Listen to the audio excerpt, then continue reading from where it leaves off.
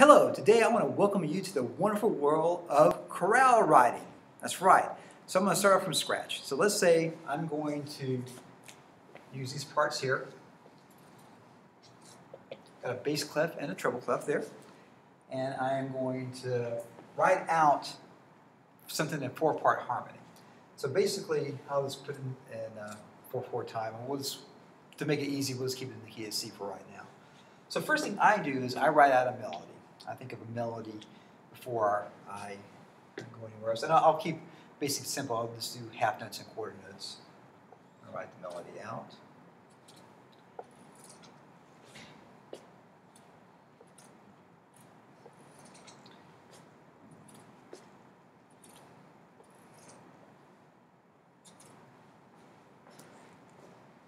Okay, so on a half cadence there. So now I have the melody written out. And so I got some options and choices. So we're in the key of C, and if we're mainly sticking with 1, 4, and 5, we can throw a 2 or 6 in there as well. Is that I got chords that will fit these particular ones. I'll just write them out over here just to make it easy. So I'll use what I call rock and roll chords, jazz chords, along with the traditional Roman numerals that we use.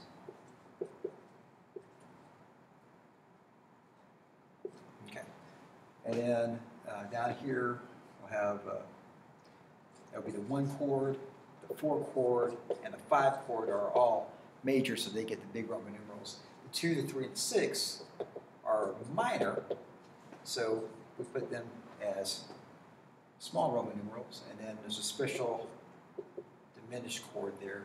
Go back to the 1 there.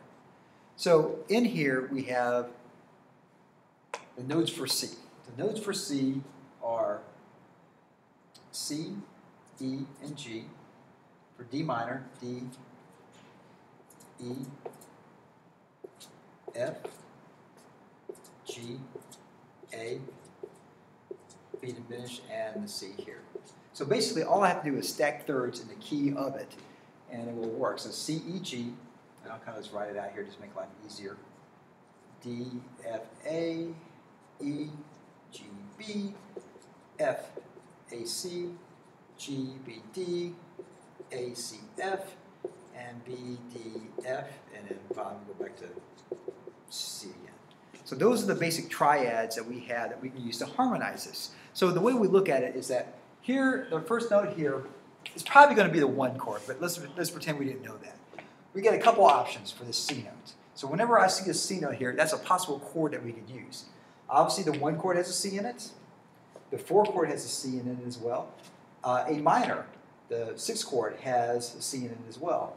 So just for fun, I'll write down these as possible options down here. So I have a 1, a 4, and a 6. All right, D is going to have a D minor has it, G has it, and B diminished has it. So you can do this for all the ones that you can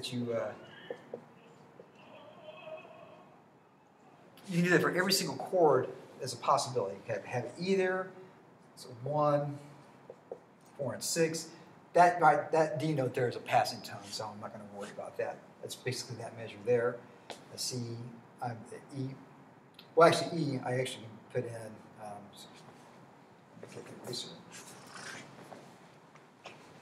I'm back. I misread that one there. So obviously the C chord has the 1 in it. With E, E minor, the 3, and the 6. We have that. And then C would be the same as the first one over here. B, it would definitely be E minor would be 1 chords, be the 3 chord, it'd be the 5 chord, and also the diminished chord. And G, this is the 1 chord, the 5 chord, right, and also the E minor chord. And then A would be the 2 chord, and also the 4 chord and the 6 chord. And then B again would be the 3, the 5, and the 7. So those are the chords that we have that we can use to harmonize this melody. Now, there's obviously some better options for some things. If we're going to start out on a song, it's going to probably be in C. So we're probably going to use the 1 chord for this here. So now I'm going to write down the 1 chord. Okay? And so that's going to be, that bass note there is going to be that C there. All right, D. I'm going to just kind of keep it simple right now. I'll probably just use a 5 chord there. I got some other options that I could use as well. I'm going to use a 1 chord for this whole measure here. And I'll just use half notes. I don't really have to write it again, but I'll write it again. This one here, I'll probably just keep it easy and use the 5 chord.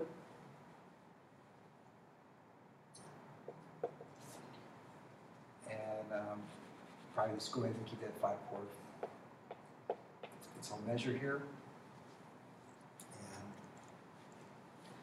I'm going to use that as the 2, I'm going to make it 2/6 to a 5. And if I want, I'll make it a 7 just for fun.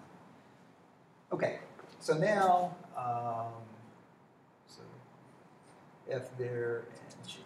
So now, these are the chords that I have. Now, I can use this over here to help me spell this here out. So I got a C and a C. So in the C chord, we have a C, an E, and a G. Okay? So I got to put an E in there, and I got to put a G in it, because I already got the C there. So this looks like it's going to work. So I'll put that down there for right now. I might have to change it, but for right now, it looks like it's going to work.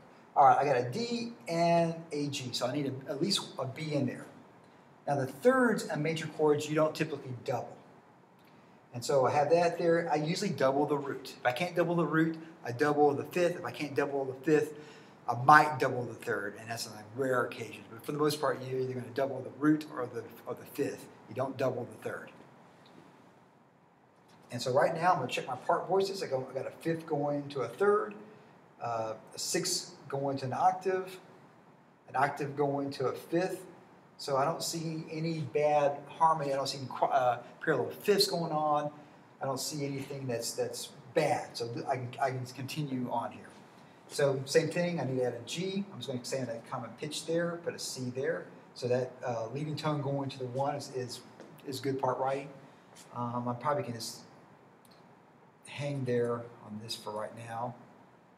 And this would probably, and put E here. Got a little bit of a distance there with that D there, that passing tone, but that's all right.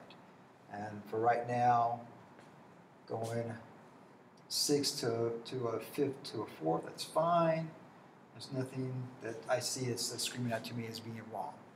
Okay, and then now, same thing here. Here's the 5 chord, so I got a B and a G. So I can't put a B down because the 3rd's already there, so I can either double the root, which this is probably the easiest case there, and put the 5th there.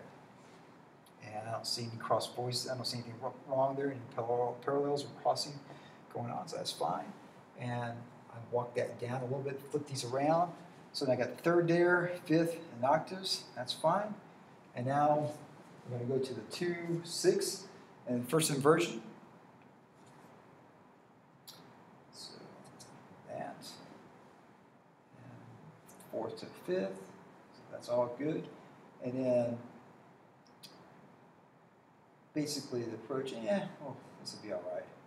Jump up to the 5th there, we'll put the 7th there. And what the 7th is the 7th degree of that particular chord. So the way we spell that chord is G, B, D, and F, because we're in the key of C. And that B and F there is that tritone, which likes to be resolved to the C. So that's the process of going through and harmonizing a melody. And it's something that's really fascinating in a lot of aspects as well. So hopefully that's helped out a little bit on the mindset of how to put together some part writing. As always, rock and roll, and it does compute.